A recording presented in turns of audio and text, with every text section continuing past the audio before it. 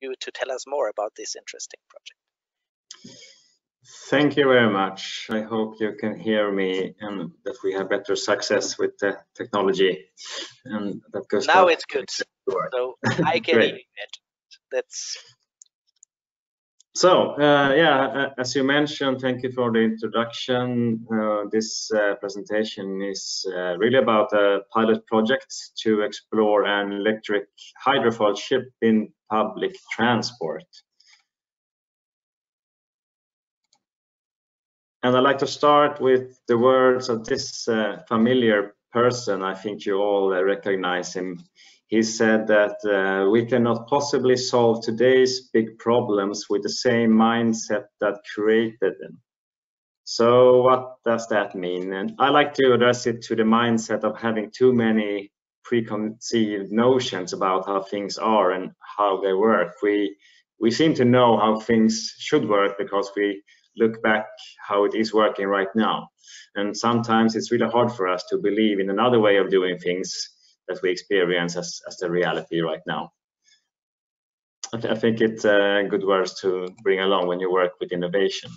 And also, you probably all know about this curve, that adoption to new technologies. It's often appears when you talk about new technology or gadgets or different digital solutions. And I think each of us as individuals, I think it's quite easy to position ourselves in this curve if we really are an innovator and an adopter, or if we like to wait a little bit to try things later on when it's accepted on the market. However, what about us as the public transport authority? Which role should we really have? It's a complex situation. I will start with a brief background story about this project. Michelle already mentioned some targets and challenges with emissions. What I want to show here is the difference in grams per passenger kilometer compared to bus. It's quite huge, actually. As you can see, in 2019 at least, it was 422 grams compared to 34 grams in the bus. To railways, of course, it's even bigger, but I'm not showing that here. It's most relevant to compare to a bus solution in this case. And in the bus sector, development has gone faster as there are several sustainable technologies already on the market. You know most about them probably. For the maritime sector, it's not yet that developed, and I guess a lot of us here in this seminar today are working quite heavily to make this happen. But some measures has been implemented during the years, such as eco-driving training, retrofitting to hybrid propulsion systems, and also, as Michelle mentioned, the use of HVO to a quite large extent. The share of renewable fuels in public transport in Stockholm has also been in a shift quite rapidly in the bus sector and reached about 96% in 2019. And there's a mix of technologies behind that achievement. The maritime transportation has shifted slower. It was 18% in 2019, but we actually reached a milestone in 2020 by having 50% renewable fuels, mostly by adding HVO. So we are moving quite rapidly, at least now, towards the targets. And also, Michelle mentioned some targets. 2030 is kind of a stepping stone to between 2045. And looking at some emissions here, we have a target to reach 75% reduction of nitrogen oxides and particles, and also to shift into 100% of fossil-free fuels in the maritime sector as well. And a reduction of energy use shall decrease with 15% at the same time. So with all of these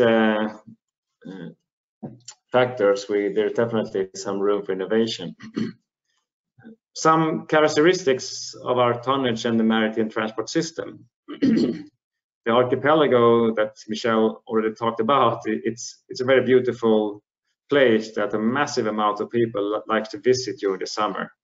As you know, the summer isn't that long here in Sweden. And quite often during this short time, the ships are fully loaded with passengers, with luggage, with cargo, some pets, or whatever people want to bring along. And everybody's aiming to reach different locations on these islands. There are many islands and various reasons. It could be going to the beach, going to the summer house, to a restaurant for the night, going for work, or many people just cruise around the archipelago for a day. So there's quite a few different needs during the summer. But the scenario drastically changed during the low season when many of these destinations are not that attractive anymore. And this means we experience quite significant fluctuations in the utilization of the vessels. And also in the winter time, we still need to operate the public transport. As there are people living in these islands, and they need to travel. Some frequency in routes to these islands, it's not easy to solve this task. Some winters there's also the presence of ice, quite thick ice, making it even harder to reach some of these islands. And not all of the ships can break through thick ice, and we even need to use hovercraft sometimes to reach some islands, and even helicopters too, when it's really special reasons. Of course, you understand this is quite expensive for us to solve this during the whole year. Commuter vessels, they are more stable in utilization. They move shorter distances and they are part of the daily routines for some people going to work daily. Still, they represent quite a low share of the total amount of passengers in the overall public transportation system. But maybe this can change in the future, who knows? Because there is some potential, definitely, and there is a hypothesis that we work with. Maritime transport and the seaways has the potential to offer both a more attractive route and shorter travel times than land-based alternatives, not only because of traffic jams that you see here in the picture, also because there's a longer route to drive around islands, over bridges, and go around different bays and things. So there are actually longer routes going by car or bus or rail, if there's not a tunnel, of course. Also, the waterways can have a quite significant relieving effect on the system in general, which could help us during peak hours when there is a crowd in the public transport system. Between the peak hours, it's a more fair way of using the space in these solutions. It's not that crowded. As mentioned earlier, also by Michel, my colleague, there are some challenges with conventional ships. They consume quite a lot of energy due to the water displacement. And the creation of waves from this displacement is a problem causing land erosion and the rocking of boats that are moored to jetties. There's also, of course, the pollutions from emissions from combustion engines, and also in some cases disturbing noise from the machinery. Maintenance time and cost of these conventional ships and vessels is always a challenge. It's affecting time planning and effectivity and things like this. So there is definitely some room for innovation, and that's why pilot projects like this get started. We summarized a couple of drivers for innovation in this project. As we mentioned, creation of swell is a cause for speed limitations in the waterway, and that has a negative impact on the travel time, meaning if we could go faster and not create waves, we could possibly make a faster travel time and a more attractive route. Also mentioned before, the fluctuation in the utilization of the tonnage is very expensive and ineffective. Very crowded in the summer, not so crowded in the winter. And emissions is an obvious concern, of course. Before I move on to the actual project, I'd like to show you a chapter of the innovation strategy that Region Stockholm has. We shall collaborate with external actors by offering high-quality test and demonstration environments when there is a clear operational and user benefit. These test environments must also be available for employees' innovations.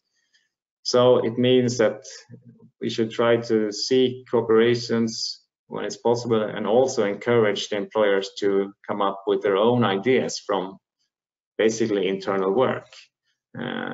It's quite popular for the employees here to suggest ideas to work with, and then they could get the small innovation support to make it happen. And also, by trying out different ideas in a pilot project, valuable information is obtained before deciding on permanent implementation to further develop innovations and stimulate regional growth. Remuneration and financing models may need to be developed when the solutions are to be introduced.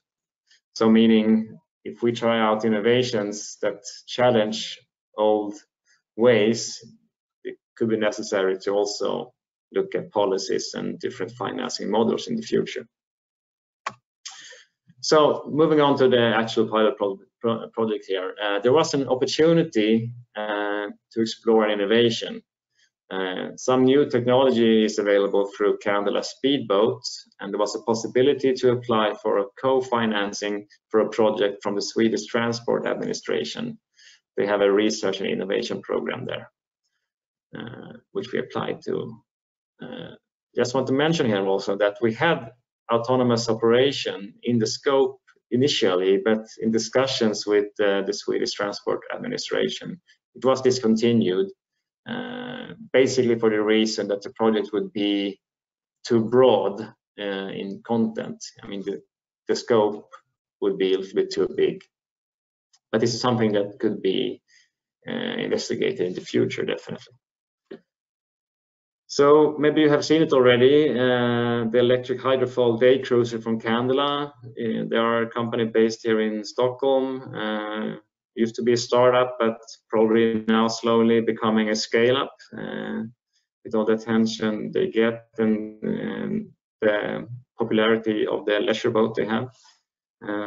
Nevertheless, with their will to achieve even bigger things and to do some real impact in the shift to zero-emission vessels, they want to expand the product portfolio and scale up the technology into larger crafts, such as vessels for public transport, charter, or other commercial operations. So what is new to this technology, really? Well, the first hydrofoil is considered born already in 1861 by an English engineer called Thomas Moy, who installed a set of wings on his boat and noticed a lift as the vessel was towed. So the hydrofoil itself isn't really that new. Alexander Graham Bell, the inventor of the telephone, was the first to do some real experimental trials already in 1908. And here on the picture you see the model HD4, which he managed to race in about 62 knots already back in 1919. I think it was a record for crafts on water at that time. And as far as I know, the process of landing the whole ship on the surface after this speed was a little bit of a problem. But I think that problem has been solved now in more modern ships with hydrofoils. Both military context and public transport has tried out hydrofoils during the years, but not with electric propulsions and not with the widely developed sensor technology and flight control that Candela has developed. Here you see the leisure boat that we have in operation today, and also a chart about energy efficiency, considering the amount of passenger and range. What you can see here is that Candela represents the blue dots, and comparable fleet or vessel is the red dots, and you can see the passenger count on the lower scale. So at least now it seems like this technology of Candela is mostly effective up to maybe 150 people or something, and then the benefit of this technology kind of fades out a little bit. It is still more effective as a technology, but definitely the biggest impact is on smaller vessels. After 50 people, you can see there's quite a lot of energy savings being made, even up to 100. So the project is started, and you might have seen this already on the internet because there was some news about this project started. This is an early design sketch of the vessel, and it's called P30 right now. It is not a final design. It's important to mention this. The engineers at Candela and our team within the PTA are working with the requirements and specifications right now. So it's definitely subject to change before it's finally leaving the shipyard in late next year. But to summarize, it's really a high-tech vehicle, and also from our side, we hope to try out some new IT concept as well. We'll see if it's fitting the budget or not. There might be some opportunities to try some new concept and experiment on them. Several functions are mandatory to fulfill to be able to operate as a public transport vessel. There are some rules that we require to be fulfilled before put into traffic under our flag. And also, of course, the project aims to do a proper evaluation, and to do this evaluation we need many data. We want to compare the P30 to conventional ships where it's applicable, and also for Candela's matter, they want to validate the technology and ship design in professional use, as it is different to the leisure use case that they have experienced from the Candela 7 leisure boat. It is really something else for the machinery and the whole ship to operate as a professional ship in public transport. This ship has several sensors that can supply all that data we need, and then it will be up to us to analyze and draw conclusions from it. And we can basically follow everything that happens aboard this ship, but of course from engine RPMs and temperatures, activity in gyroscopes, and energy consumptions from different parts of the system. We will basically be able to follow and track everything and cross-check that to positioning data and time trackings. So we hope to be able to find out how the ship really performs in some specific route. So collecting data, finding out what really happened during the operation, and then to summarize that in the very end. Also, charging sequence, as it runs on battery, it will be a very important part to follow, as it will have a strong impact on the time schedule on this vessel if it would be a future solution for us. How long time does it need to charge? When should it charge? And one challenge for us as a region is where can it actually charge? The electrical power grid infrastructure in the archipelago and even some central jet has some limitations when it comes to capacity. I think you all have followed the debate and challenges on the land side, where charging places for personal cars also needs to be developed. In the maritime sector, it's not that developed at all, so that's a challenge. But for the project, we plan to use what is already there, so we're not planning to have some new charging locations installed. Also, ticketing. Ticketing is a quite important factor. Of course, it's affecting the effectivity of the boarding and offboarding.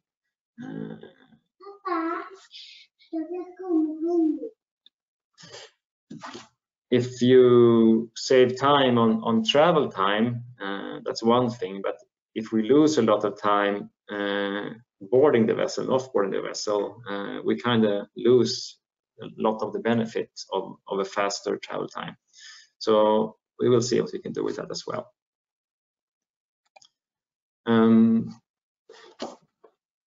Selecting the route, it's something that we are working on right now.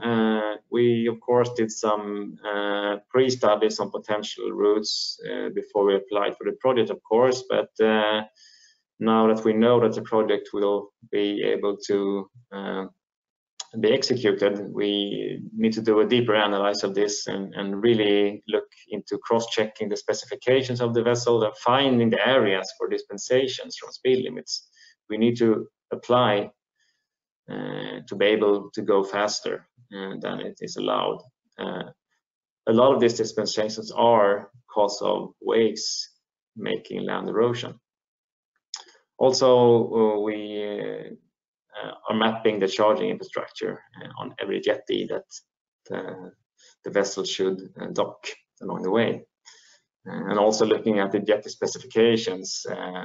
There is a tide difference in Sweden as well. It's not that large. I mean, the difference in water height, it's shifting, of course, but not as much as on other locations in Europe. But we need to consider it. It's a rather small boat, so being able to dock every jetty is a little bit of a challenge as well. Just one little glance at the time plan. As I mentioned, this year we are working with the requirements and specifications. After the summer next year, Candela will do hopefully some sea trials and test everything, and also make sure to get the certifications and everything needed for the vessel to be approved. The second quarter of 2023, we will hopefully start to operate it in traffic and welcome passengers on board this ship. And then we hope to run for about a year, maybe not every day, but we hopefully can try out in different conditions, both the lake of Mälaren and also in the sea. And of course, we want to try it in bright sunshine, quite nasty storms and winter climates and everything that we can try during this year. If anybody wonders if it can go through ice, the answer is no. So that is a challenge not only for the pilot, it's a challenge for a future solution to a system with this kind of ships. But we are very happy to have the possibility to try this and to follow it, and we hope to deliver an interesting report in a couple of years for everybody to read. So that's it. Thank you.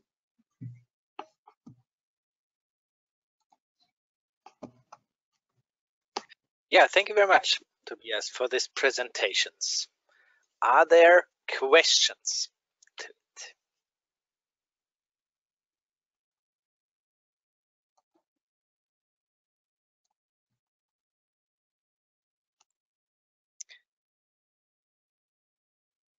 Okay. Not yet. I understand that you will have an extensive evaluation and an evaluation report in 2024 ready. Will this report also be available and published then, if someone is interested to follow your project? Or yes, is this definitely. For internal use? No, it will be definitely a published report. It's one of the requirements from Trafikverket, who is also financing the project. So it will definitely be an official report in the very end, with some data and hopefully some conclusions about that. Okay. I understood that this hydrofoil technology, it enables to have less swell and then higher speeds in areas which are kind of usually with speed limits in the archipelago. So if you look at it not only from a strategical point of view, and not only from a technological, but a strategic point of view, is part of your pilot also to have a look into in which way also, I would say, new lines could be operated and make use of this combination, which is quite a change, I would say, compared to the ships that you have in operation today? Yes, definitely. So there is, when working with pilot projects in general, it's really important to consider how do we design the test to get enough data to evaluate and to draw conclusions. And so which scenario and which route the test actually do has to really be the same thing as a future route or some conclusions we make to make a new route. So because there is a challenge if we would try, for instance, like a new route that doesn't exist today, from a political point of view, it's not really that smooth to do it, because then we are showing a new line, and if it starts to become really popular, then we take it away again after the end of the test. So we hope to learn enough on existing routes to plan for maybe opening up a new one, so to say. So during the pilot, we will operate in already existing routes, but hopefully in a mix of archipelago and the lake. But it's not really decided yet. It's a bit complicated to find out all the proper dispenses that we need and those things. Okay, thank you. Yeah, we have a question also here from the chat, a little bit going into the overall perspective again. So you also mentioned retrofit. So the question is there also other plans or maybe also already examples to modify all diesel ferries into electric ferries in Stockholm? I am not the best person to answer that. I know it has been done, but it could be also initiatives from the operators to do it themselves, really. And from our side, in most cases, we are not really deciding on technology shifts. We do it together in discussions with the operators and things. It has been done, but maybe Gustav Myrsten hopefully can answer that better than me.